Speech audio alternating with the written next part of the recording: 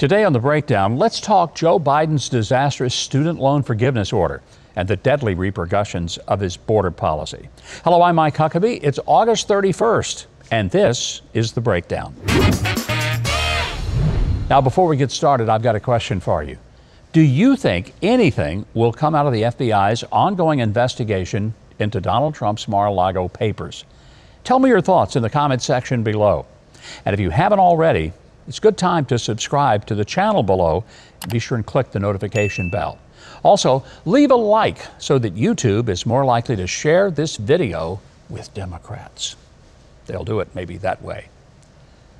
Well, first up, this week it was a time when the White House was trying to defend Joe Biden's order that we're just going to up and forgive $10,000 of student loans, $20,000 if you have a Pell Grant, for people with an income up to $125,000, or if you're a married couple, $250,000. Now, $250,000, even $125,000 is hardly poverty income. You probably could pay off your student loans. Oh, you might have to make a few sacrifices, like not having as many lattes at Starbucks, or maybe having to cancel subscriptions to Netflix or perhaps HBO. But gee whiz, you took out the loan. Your neighbor across the street didn't. So how come he's got to pay all of his bills and then suck it up and pay yours? Every American taxpayer will be on the hook for $2,000 to pay off this bribe of Joe Biden to get people to vote for Democrats in November. And that's what it is. It's a vote buying scheme. But even more fascinating is the White House attempt to spin it. And they're having a little bit of a time doing it because the reaction hasn't been universally favorable, in large measure because a lot of people resent that they had to pay off not just their student loans, but their car loans, their business loans, their home loans, their consumer loans. And Joe steps in and says to people who did get a college degree, who should be making more money, who should be able to pay it off, well, we're going to write yours off. That way maybe you'll vote for us.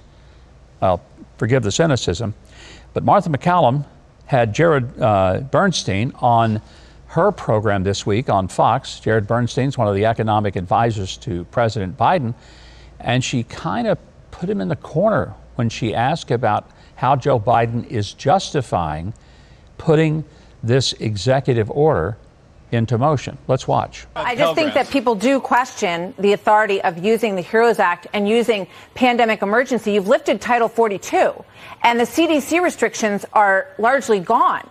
But now you're going to tell us that there's an emergency that requires these individuals who can't pay the money back to basically be, under a HEROES Act? Actually, that's a tough thing for a lot of people to understand. Actually, all I'm telling you is that the legal authority to grant debt relief exists under this legislation. Well, it may be challenged. Yeah, he was scrambling because the HEROES Act was supposed to be for people who had done heroic things in the pandemic. This has nothing to do with the pandemic, and it certainly doesn't mean you're heroic because you didn't pay your debt. It's insane. But there's a lot of insanity. In fact, it continues. Insanity at the White House is Karine Jean-Pierre going to the White House press room and claiming that Joe Biden really does have a plan in place for the border. Watch. It is not that simple. It's not just that people are walking across the border. We have a plan in place. This is not like switching the lights on, right? This is going to take a process. We are fixing a broken system that was actually left by the last administration. Two big lies there. Big lies. Big lies. First, when she says we have a plan in place. You do? Well, you might ought to turn it on, because the one you're using is failing. And then she says, and we're trying to fix this problem that was left by the previous administration. I don't know of anything she's ever said from the podium that is more ludicrous and laughable than that. The border was secure. She didn't inherit a problem. Her boss, Joe Biden, created one because on the very first day of his presidency, the very day of his inauguration, he basically flung the doors wide open. He stopped the building of the wall. And he said, like Minnie Pearl of years ago, y'all come. And boy, have they ever come. That is absolutely insane.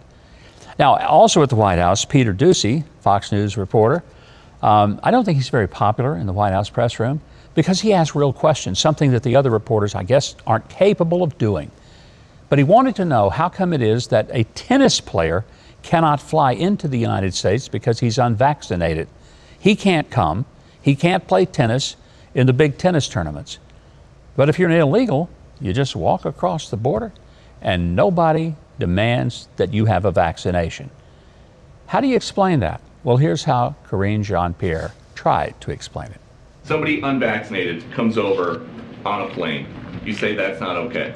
Somebody walks into Texas or Arizona unvaccinated, they're allowed to stay.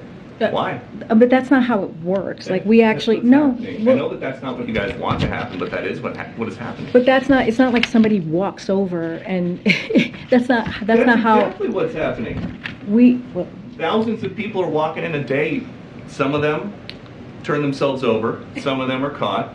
Tens of thousands a week are not. That is what is happening.